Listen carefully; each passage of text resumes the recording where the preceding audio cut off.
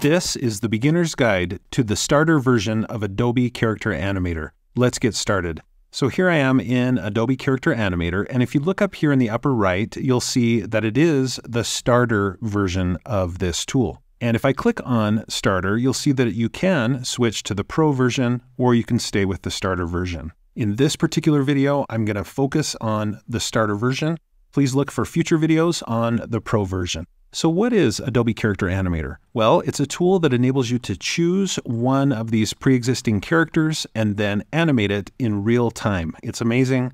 And you can even take it further by, instead of using Adobe's characters, you can set up your own from scratch. I'm going to save that for a future video, but for now, let's dive right in to Adobe Character Animator Starter version. If you look here in the upper left, you'll see that there are two different buttons that are pretty important. You've got the Perform button. When you click on that, it takes you to a screen where you can animate in real time. If you go to the Home button, this is where you choose the character that you want to animate. You can also open up past projects, etc. So in this case, I'm just going to go down here and choose one of these animated characters that come with Adobe Character Animator. How about this unicorn named Stardust? So I'll click on Stardust. It brings in Stardust into the Perform page of Adobe Character Animator. And this can take a little time, but once it's completed pulling that character in to the Perform screen, then you'll see the character show up here. Now you can see right away that my unicorn, Stardust, can hear my voice, and it's trying to mimic the words that I say.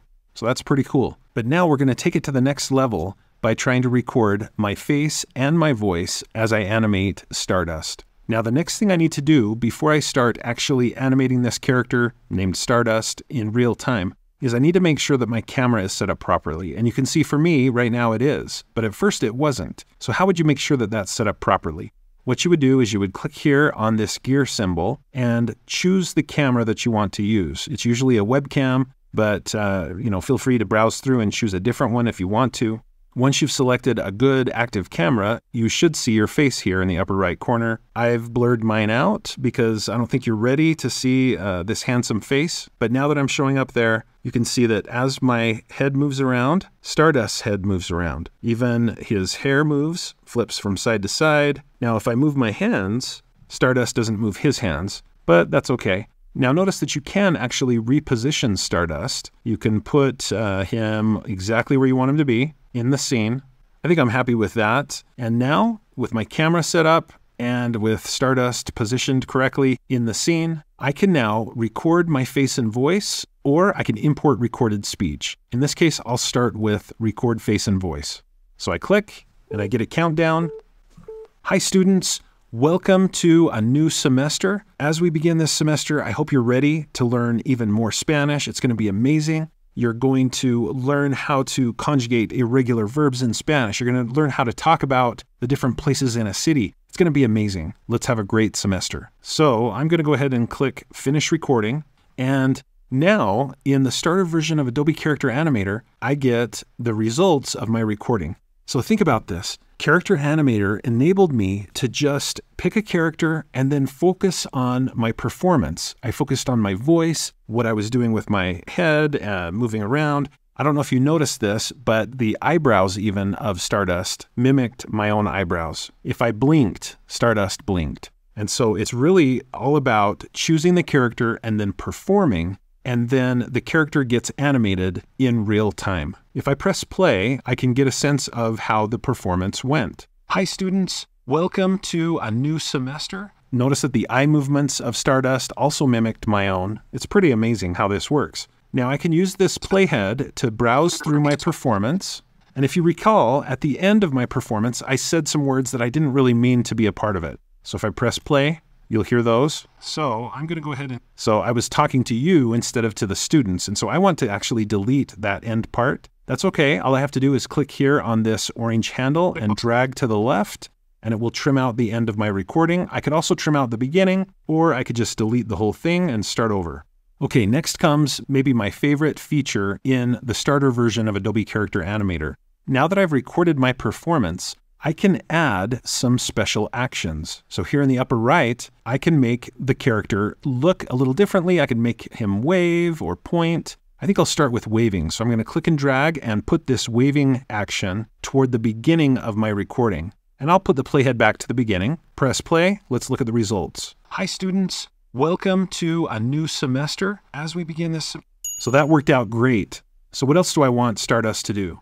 I would like him to show how excited he is by having a heart appear at this point when he's talking about all the cool things that are going to happen in this semester. I could make Stardust question things. I could make Stardust maybe dance a little bit. And there's even a custom animation for Stardust. It's a rainbow. Let's add that as well. I'll have Stardust point a couple of times, left and right. And then at the end of the animation, I want Stardust to wave as he says goodbye. Now at this point, I really should test my performance by going back to the very beginning, press play and watch the whole thing. I'm not going to make you watch it with me, but I'll include my finished project with this video on YouTube. So look in the description below the video in case you want a copy of this. But let's pretend like it's all exactly the way I want it to be, with Stardust waving and the rainbow appearing. He's pointing, he's showing the love, he's pointing in the other direction, he's dancing a little bit, and then he's saying goodbye. So this is maybe exactly the way I want it to be, all synced beautifully with my own voice and my head movements, eye movements, eyebrows, etc.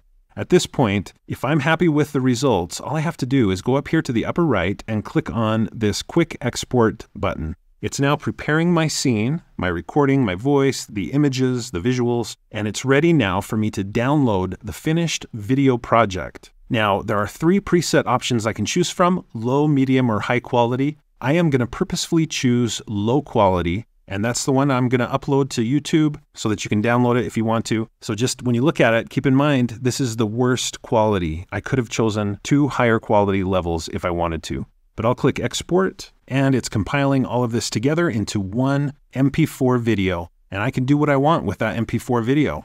I have the copyright. I created it using Adobe tools. I could upload it to YouTube. I could include it in a PowerPoint presentation or a Google slideshow. I could edit it with Adobe Premiere or iMovie or whatever you want to use. And here's my finished video. And I've muted the video, but this amazing high quality animation was animated in the same amount of time it took me to say the words. It was animated in real time, and this is its lowest possible quality level. If you want to see the highest quality, you can export it that way as well. So imagine this looking even better than it currently does. Now, back in Adobe Character Animator Starter version, I want to point out that there are a couple of other options that we have. We can go here to the aspect ratio and change it to be a square video or to be a portrait video. So you can arrange the shape of your video in this way. I'm going to stick with landscape. You can also change the background. By clicking here, you can choose a totally different background for your animation. You could have a green screen background, you could have one of these other colors or these other settings that are here. So those are all good options to explore. And then the last thing I want to point out is if I go back to the home screen here, and I'm going to choose a different character in this case,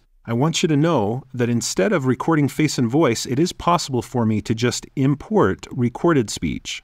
So I could go record my neighbor, my grandma, whomever, and then upload an MP3 or WAV file of that person speaking, and then I could make this character animate with the voice of whoever I recorded. You can even take a famous recording from history or, the current president of the United States, whatever you want to do. Take a recording from them, upload it, and make the character speak with their voice.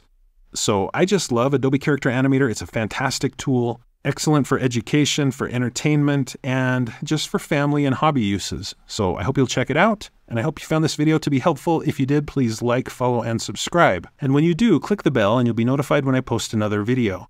If you'd like to support my channel, the best way to do that is to become a channel member. You could also click the thanks button below the video. You could support me through my Patreon account or by buying channel merch, and you'll see information about those options in the description below the video.